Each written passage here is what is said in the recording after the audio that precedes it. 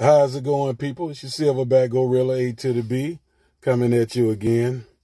And today's topic is the Jim Crow laws reinstated in the state of Mississippi, which is no surprise to me because the black people in Mississippi still have a slave mentality. The white people in Mississippi have never stopped being white and racist. It never stopped. So all you black people that's sending your children down to Mississippi State and Ole Miss, you might need to rethink that. All you black people going down to the casino in Philadelphia, Scuba, Mississippi, and all these other places playing these slot machines, you need to start keeping your money in your pocket. Because the best way to hurt a racist, white, supremacist state is to stop spending money there. The black people in Mississippi, get out of that slave mentality. It's not working for y'all. They're going to have y'all back out there on the cotton fields before you know it if you're not careful.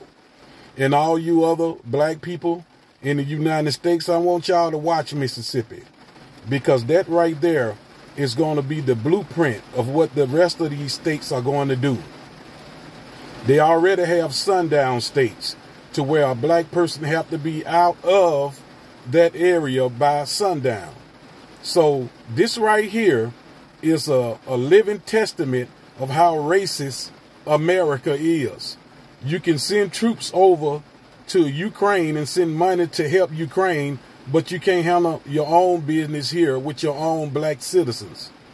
We have fought in every war that the United States have started, and we still can't get rights here in the country that we dwell in. That's a damn shame. So you're going to police Russia for attacking Ukraine, but you're not going to police Mississippi for doing racist, supremacist acts against black people who serve in the United States military.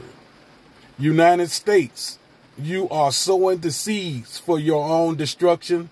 In Mississippi, 2 words: fuck you.